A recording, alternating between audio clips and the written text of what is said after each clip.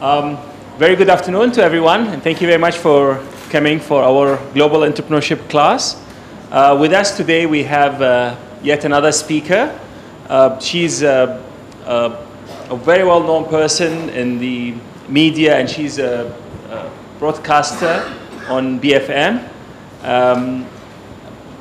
I think she's one of the very innovative people, and she always engages her speakers in a very intellectual manner. And I would like you all to join me to welcome Freda Liu. Thank you. Can you use that mic? The mic works, or? Yes, yeah, it does. Can y'all hear? Y'all can hear me, yeah? Anyway, good afternoon, and it's nice to be here. One of the reasons I came here is actually because of Professor Mushtaq. You know, when I had this conversation with him last year, it's very enlightening to speak to someone who's totally engaged about everything about education and trying to make a change. A little bit about BFM before I go into that. Who listens to BFM? Oh, come on, some of you would. Oh, do you? Okay. Right, okay, liar. Okay, so I mean, who was I talking to just now during Jeffrey? He says 10% of his time he listens to BFM. So the rest of you, if you haven't heard of BFM, you would, okay? And I think as you grow a little older, or if you get that entrepreneurial spirit, and even if you don't, right, things that matter, your habits might change and you might start listening to BFM. I'll talk a little bit about my boss. Because obviously he started the station. I joined 2009, 3 months after the station started. I was working for IBM, in a corporate job. I was there for a long time already. I was working in public relations in IBM. And it came at that point in time where I just didn't understand what I was doing in IBM anymore. Great company, and the timing was right. I've always been intrigued by entrepreneurs. And so he said that we want to start this business station. He had no connections. We're not related to any of the big boys, the Astros, the Media Primas, those people. And he says, I want to do something different. I want to do about talk radio. So I had this conversation, and he said, well, think about it. Because as you know, with IBM, it's a comfortable job. You know, and this is an unproven thing.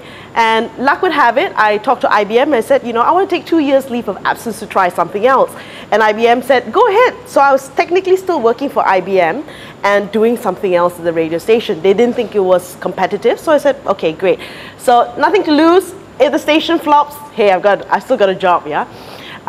So when I met with Malik, he was very different in the sense that he was a Harvard MBA. Was a lawyer, and was working for Boston Consulting Group, you know, in a consultancy. And he started another business before called KL Classifieds, which was these newspaper ads, right? And that business set him back 200,000-300,000 ringgit, right? And it flopped. Okay, and that was the kind of money he was in debt, which, you know, I guess is a lot of money. And he said he had loan sharks, you know, the guy with the gold ring and the tattoos coming, knocking his door. And during that period, he got a job offer with Job Street, all right? And he says, you know what situation I'm in. I've been in a business that failed, and I still have this loan to settle. And the guy said, I'm going to write a check for you to end that loan. On the condition you work with us for 2-3 years, so good deal. And so he worked with them, and then after that, I think he got into this whole idea about mobile and all that. He also had some experience with Maxis and Yahoo. And when he decided to start the station, it was something he actually wanted to do for the longest time. This was before you all were born. When Astro first started, when Hits, Mix, all these stations started, maybe about 15 years ago, close to 20 years ago. And he actually wanted to start a business station then. But with all these other format radio, it was like, how do I even compete in this space? It's not the right time, there are too many players. I would be just lost in the crowd, I have no money. So it was something that he always wanted to do. So, and incidentally, one of our investors is Mark Chang, okay, who is the founder of Job Street. So the person that he worked for is one of the investors for BFM. So that was 2008 when he started. very few people, and then he decided to come on, and I joined in 2009. So, you know, this is a story for me because I've seen the company grow. I've seen the early days when there were conflict. Yeah? There was conflict because there was someone, I think I was the oddball because I used to work in corporate, but I had TV and radio experience. But most people were either presenters, right, from radio, and then they were business journalists, writers, business journalists, and then trying to mix that where you're talking business but you don't have presentation skills, and then so how should the business be run? It was unproven, right? It was unproven. So we went through this period of the first 6 months, a lot of arguments, a lot of shouting, a lot of people leaving, and then some staying on. And I was just like, ah, well, whatever happens, 2 years, if it doesn't work, I'm out of here. So I stayed, right? I wasn't bothered with the politics. And so after that period, I think we sat down, and this is very important, we actually sat down together to decide on what the values were. I don't know, when you look at, you know, I know you've got your values or your mission statement here. We actually sat down and think, what are our values? What is our mission, right? And our mission was to make Malaysians more open-minded, more receptive to ideas. There's a proper one, but we didn't want to say Malaysians open-minded. Malaysians more open-minded. And that was our big mission. The smaller mission, everything we do, the values is to educate, to entertain, to enlighten, and to resonate. So whatever we do, whatever interviews we do, whatever interactions we do, and we've gone into other businesses, and I'll tell you that, but those values remain. So we meet someone and we interview that person and we don't feel that that person is emitting those values, then we'll say, okay, I think we stop it. You know, you get the idea. When you're not connecting with somebody, so you don't continue with that. So that was very important for us, the values. But that took a lot of arguments and differences culturally before we came up with our own culture. And as you move on, you understand that. So this is something that we actually share with marketers, right? When we're trying to get people to buy our ads. So people who want to know the story. So, and again, right, I don't know how it is, you'll ask questions to the end or you'll raise your hands and ask questions now. Okay, I leave it up to you, but it is important to ask questions, right? And we're just having this conversation. It happens into adulthood when you start working, and maybe more of Malaysian phenomenon than anything, that we don't ask questions. When people who ask the questions control the situation, when you ask the questions, yeah? But I find that when we have our BFM events, we have no shortage of people asking questions. So, you know, feel free to ask questions as and when, yeah? Okay. So as I was saying, it was already a mature radio industry at that time, and he decided, okay, maybe it's time, because if you look at a person, how the brand grows, of someone in their 20s, I think even the case right now, who listens to hits? Who listens to hits? All right. Who listens to Red? Who listens to Fly? No? Okay, a couple of people listen to Fly. Okay. Who listens to Mix? Light? Really? People listen to Light? Okay, all right. Okay. Okay, that was what I was trying to get at. Okay, that was the career progression, right? Someone would start off in your 20s listening to hits, Mix, and then Light, and then he came to me and he said to me, do you listen to radio? I said, no, I don't listen to radio anymore. You know, I don't want to hear the silly jokes. Maybe when you're younger you do, but then it's like you stop wanting to listen to these things. And so what happens after Light, right? And he felt then that the timing was right. And I think that's a very important lesson as well, the right timing. You know, sometimes I think if he had started this the same time as Astro, Hits, Mix, it probably wouldn't work. It'd probably get crowded in the noise because we don't have marketing budgets. And we started off this business with $30,000 ringgit for marketing. And it was at the back of taxis, if you all have seen it, yeah? And we still continue. So it was a mature radio industry at the time. And I guess what we're trying to do, we're trying to disrupt. We've heard of this word, we're trying to disrupt the industry, where something that's been happening all this time, suddenly something just, AirAsia disrupted the airline industry, right? You're all born then. So something just happens and disrupted it. So I think at that point we disrupted. We're still just in the Klang Valley, but I know we're already making inroads around the world, but we're not looking at the Klang Valley, we're looking at the world, right? That's the power of radio. So it's a mature radio industry, okay? But, okay, we play on BFM, yeah? but frustrations many. So the people just stop listening, people don't find value. So that was even, I'll tell you a couple of things as well. Even when you talk about radio ads, the reality is the bulk of the money is spent on the hits, the red and the fly, that kind of group, because people say, oh, we want to get the young, the 25 to 35-year-olds. They're losing money in the other age group because it's quite undefined. Okay, so that's the industry, how the industry is formulating. And then there's certain segments that do very well, certain segments don't do very well. BM stations do very well. The English channels are very competitive. So there's all that, yeah. So, but frustrations many. Okay, target working professionals. Okay, with news, views, and interviews. Okay, that was the idea behind it. Okay, educate, entertain, enlighten. And then I think he put resonate. Okay, I remember that very well, educate, entertain, and enlighten, because I came up with it. Okay, so so the brand genesis, BFM is very boring. It's business FM, right? So how do you make it personal? How do you make it your own? How do you make it stick? The idea behind black and white was for printing reasons. It's cheap. You know, this was the idea, but it also sends a bit of, there's a bit of seriousness to black and white, but we wanted to make it very individual, and that's why we came in at the back. Actually, at the back of all our business cards, we have, except for swear words, which is very easy with the F.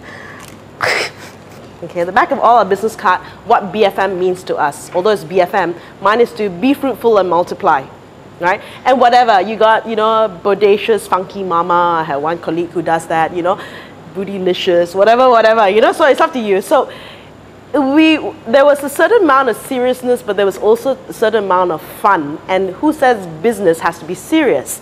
Business, I think what we've managed to do over the years is to make business accessible, and in the process, you gotta have fun along the way, yeah? So the tone and manner was, and that we've got something serious to say, but we can do it in a fun way, you know, because we think of business stations like the CNN or you know, the Bloomberg and all that, and they're fairly serious, right? So who says it has to be serious? So we're very clear about that, and it was a simple, this guy that worked with us, he's from McCann Erickson, his name is Sue, he actually came up with the whole concept for BFM. You know, like how do you still say you're a business station and make it personal? So it was a whole thought process. So I mean, it started in 2006 before we actually came about, right? Thank you. Okay, acronyms. Okay, I was going through the acronyms, and that was the big idea for us. Okay, so there's a big play on words, and people love participating when we ask them, you know, win a prize for this. And even now, other brands that have like worked with us, they also want to leverage on that co-branding that they also, I remember we had the promotion with Malaysia Airlines a couple of years ago, and they also used the BFM thing with, you know, whatever program they had. So it was a couple of years ago. Boosting free markets, right, BFM, whatever. And we try to be current and topical. Okay, busy finding money, you all seen that one, at the back of taxis and all that. Okay, I should have brought some, okay? Blogger-friendly Malaysia, all right? Are we, question mark. What else? Break for Middle East, I think there was, you know, whatever is happening in the Middle East. Bond frustrates money penny, right? So if you have heard that, and you know who this is, right? Yes. Bodaciously fantastic music, which is true. If you have a certain age group, we have changed, our music has changed somewhat. Okay, Benitez, Ferguson, Mind Games, right? So, between 4 MPs, I think there was I don't know which by-election there was, but there was something going on or whatever. So, like whatever's topical, we try to come up with it. Boring party manager. Okay, read carefully. Okay, get your mind out of the gutter. Okay, so execution, how do we go about doing this, yeah? So black and white, as I was saying, cost reasons, real reason, but it looks really nice. Okay. Okay.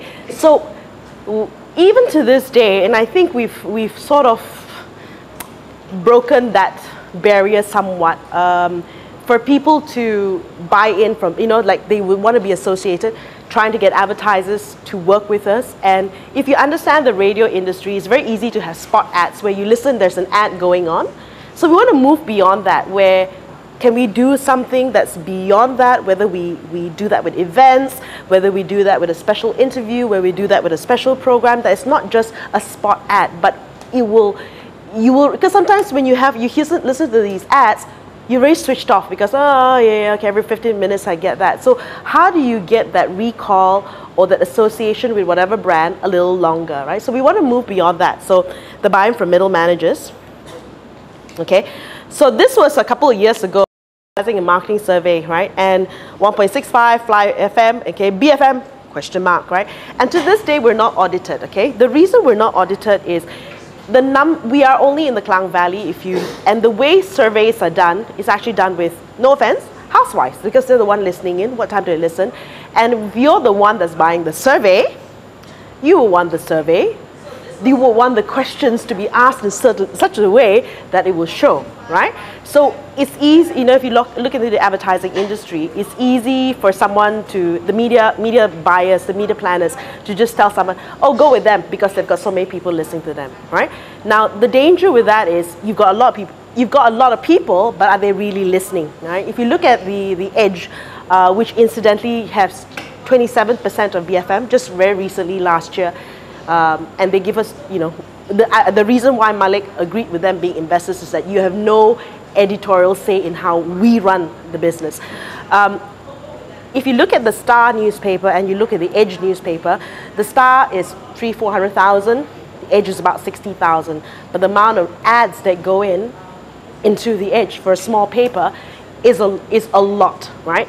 And the reason is, who are you targeting? Right? So when you talk about your business, who are you targeting? Right now, when you go into business, even if you open a restaurant, right, you're not serving everybody, right? You have to think, where is my target audience?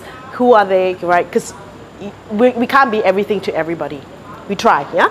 So this was what we're fighting for. One of the things that has helped us is podcasts, and I'll go into podcast numbers in a moment, okay? So, but Twitter tells a different story. These were just some of the figures that I shared just as of April 2017. So Hits.fm, all the hands raised, 227,000 followers. Fly FM, 115,000 followers.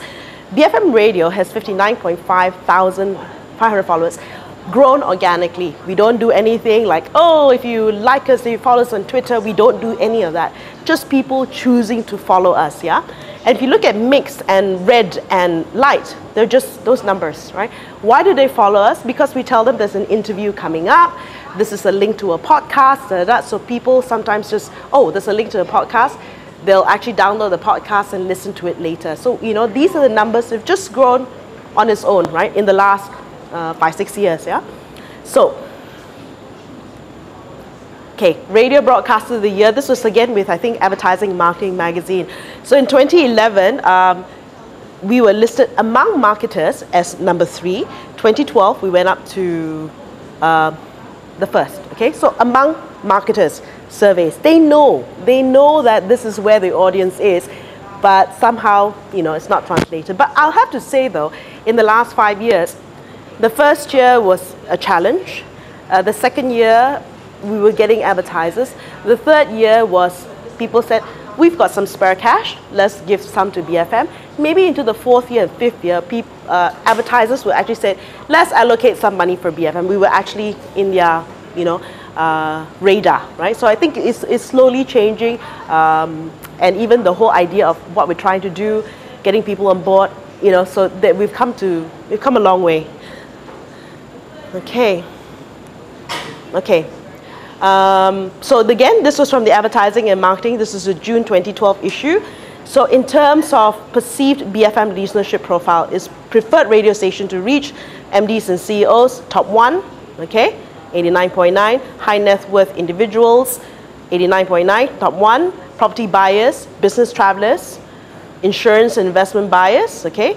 Parents, okay, we're with this IFM, it was top 3 still, car buyers, right? So you then, when people see this, they'll take it very different. So we do, if you listen to our ads right now, and I guess it's based on this survey, we're getting a lot of property advertisers as well, right? But we do tell them to move away from just spot advertising, because it can be redundant, almost repetitive. You almost don't want to listen to it, yeah? So, challenges, okay?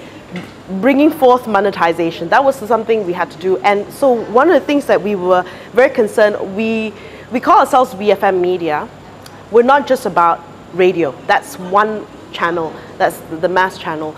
We realized that what do you consume right now? You're watching your YouTube, right? That's what's happening. People going on Twitter, on Instagram, and that's the way forward. And still, you know, talking to advertisers, bridging the gap, telling them that that's the way people are going, you know, both sides that's happening. So we are moving in that direction. There are other things that we've gone into in terms of getting the money in. We've recently gone into a business school.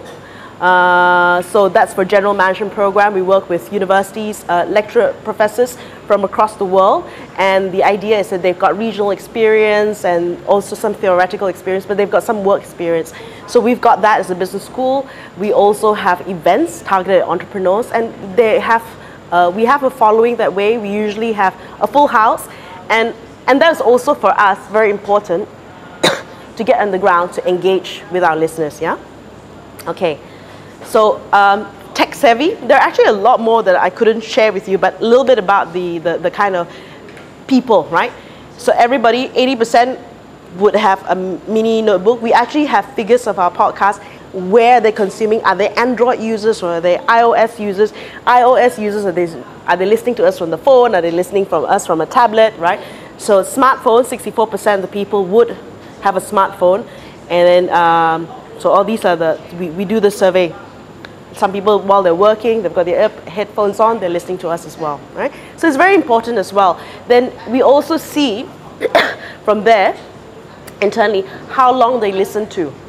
Sometimes it gets dropped off halfway because they're bored, and then we have to think, will our interviews have to be shorter if the attention span is only so long, right?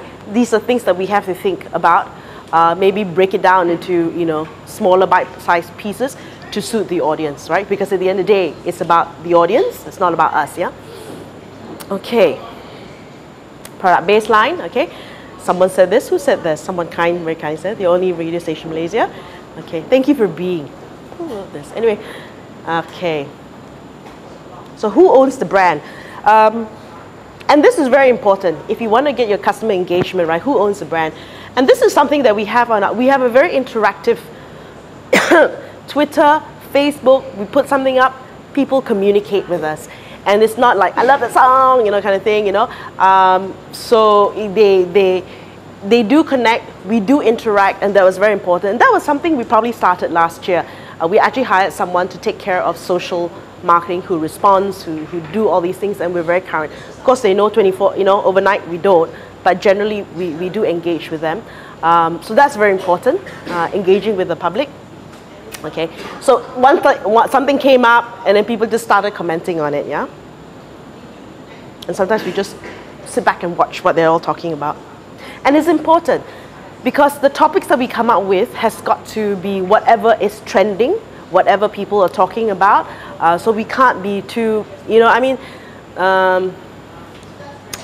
there's certain, I won't talk about certain stations, but you can't, sometimes we have to talk about the tough things, because it's never been talked about, but people are talking about it in the coffee shops.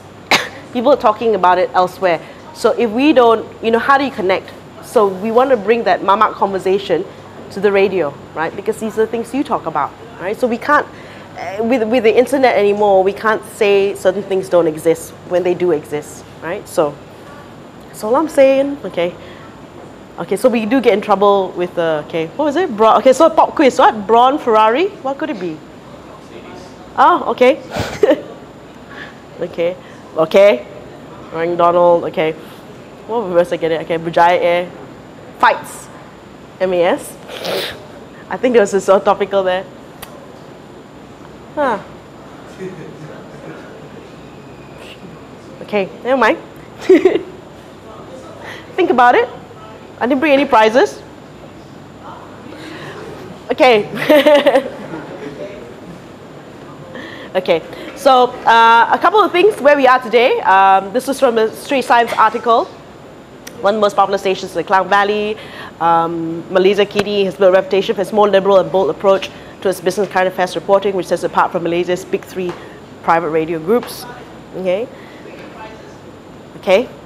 Q&A. Now, maybe before I go into Q&A, I just a little bit of the entrepreneur side, and I when I meet with a lot of entrepreneurs, I've also gotten very excited about the whole idea of being in business, right? And it just, I guess it gets into your bloodstream as well.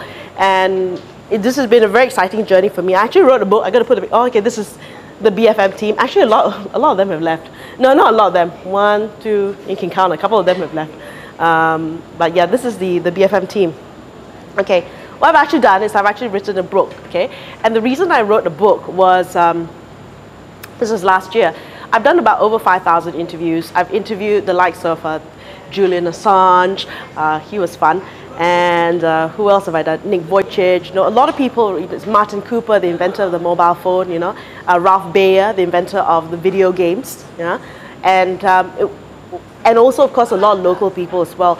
And I find that a lot of times in Malaysia, we don't go out and talk about our brands enough. We don't talk about how good we are, and that's to our detriment. That we don't know how to come out there or to carve the story into many ways. If you talk about crowdfunding, I know this is one of the projects you've got.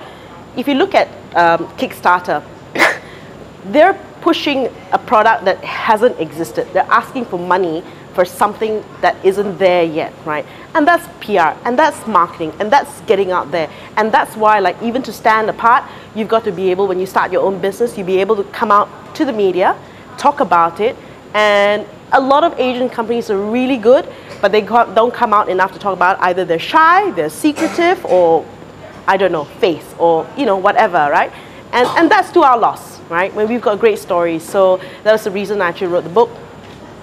More to come, yeah? So, okay. Open for questions, so I'm finished very quickly, but okay, thank you. Yes, yeah. Okay, hello. I just want to ask actually, why a radio station sort of, you know, I mean, you could have started like a newspaper, magazine, or why did you decide to go to the radio media? Okay, I think newspapers at the time, we do have a lot of newspapers. In terms of radio, there is none of this sort, right? And you are stuck, you have a captive audience. Before the podcast, you have a captive audience in the morning. You're stuck in the car, you have a captive audience returning, right?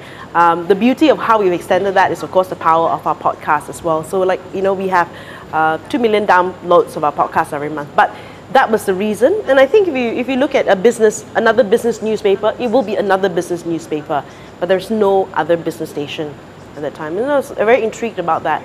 And like, okay, it's not just talk, talk, talk, and then, you know, or talk a lot more music than talk. You know? So that was, yeah, give it a shot. You know? Thank you. Actually, yes, another one. What those well, say difficult issues? When do you decide? When do you, you know, when to put out the difficult issues? When do I? Okay, like, this is very interesting. We actually meet every Tuesday and decide. For example, okay, I'll tell you 2 incidents. This is the most recent one with the MH370, right? So we heard it, someone just got the station, just ran with it, and it was quite fluid. He didn't ask permission for anybody. Someone just came on. We work with Astro Awani. They're really great people. They're very different. They let us play the press conferences on there. So, okay, then after that, when it went on and on and on, then we say, when do we stop talking about it, right? And I guess when Najib said, you know, the journey has ended for them, we said, okay, fine. And people are tired already, right? Not that they're not concerned, but people are tired of listening to it. And, you know, we have to move on. So we have these meetings, these editorial meetings on a weekly basis, twice. And then we say, do we stop right now? The other thing was we actually, the Multimedia Commission, whatever, MCMC, they absolutely love us, okay? I'm being funny. They absolutely love us. a lot of times as well, they will say certain things and we may disagree, but we say if everyone's talking about it and we don't talk about it, then we're not being fair to our listeners. And it's very different somehow when it's written about the papers. It doesn't get as much flack as when it's on radio. I don't know why, right? Because I guess when we have talked back and people start calling and complaining and all that, I don't know why we seem to get into a little bit more trouble for. So we also sort of like, and we try to be unbiased. A lot of times we try as much as possible to get both sides of the story. A couple of years ago we had, don't know if you heard this, just look for the podcast, a lot of downloads in that one. Sisters in Islam and the Obedient Wives Club. You all know the Obedient Wives Club?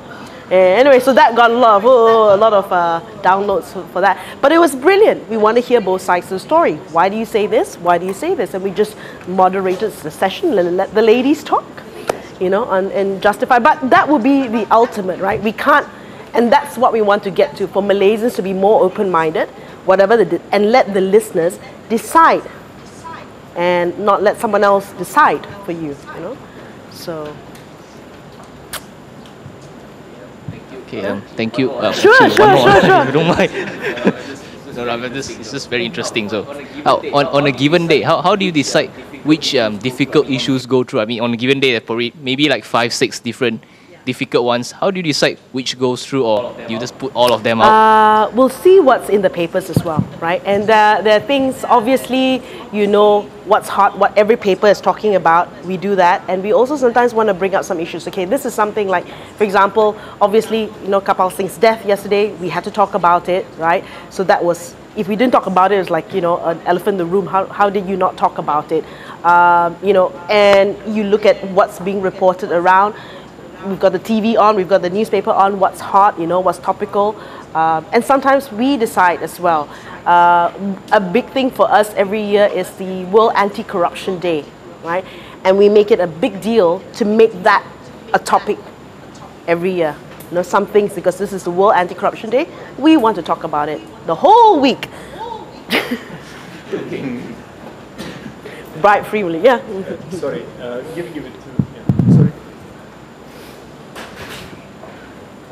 I'm just curious because I don't listen to FM, so I wanted to know how you stay alive in the media industry. Oh, how do you stay alive in the media industry? It is, okay, here's the thing, yeah, it is advertising, the main source of revenue for us, but how we want to look into other channels of income, right? And that was when, because, and the brand name was, when the boss said it, I wasn't convinced that we wanted to start a business school. It's like, is it going to work? Is it going to work? But apparently we're into our second year right now. So that's another, building on the business name, the co-branding name, we started a business school. That's another channel of distribution for us. We've also gone into events, right? Tying up with the shows that we have, or whatever topical, you know, like Blue Ocean.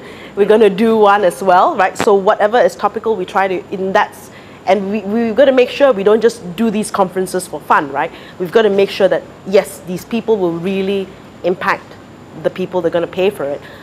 So that's another revenue. And even when we have our big event, Enterprise Breakaway, every year, we want the sponsors to come up with the big money and the attendees to pay a nominal fee, and that the money should come from the sponsors because they will reach out to their target audience. But the attendees to pay, because if it's free, they won't appreciate it, right? But this is how that's how we survive, you know. I mean, that's us. Traditionally, with other radio stations, it's just advertisements, or they have this, you know, events, you know, where they have events like, I know, like TV3, they'll have their Jom Hebo, they'll have, I don't know if you know, so they'll have these events around the country, and that's another way of engaging with their audience. So we don't do that. Our strategy is with the business community and what's relevant to the brand. Thank you. Yes, no, you're not allowed. Thank you for your very frank and interesting story. I was very interested in your life. So you've moved from a very safe job at IBM, where I guess you're doing familiar things, but in a familiar environment, and you've moved to a job, I know you say you had 2 years, but still it's unsafe, and you're doing new things and trying to change things. Do you have anything to say about how it's affected your life and happiness and direction and your regrets? That Wow. sort of thing? Okay, the personal story. Yes, you know, I've always been intrigued in business. I've also dabbled in other things as well. So I do have other sources of income, right?